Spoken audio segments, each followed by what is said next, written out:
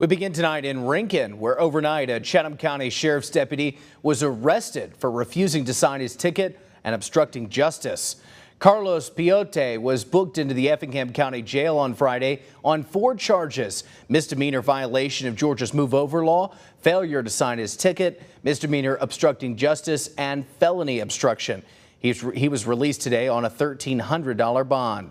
Chatham County Sheriff's officials say Piote has been placed on administrative leave pending a professional standards investigation.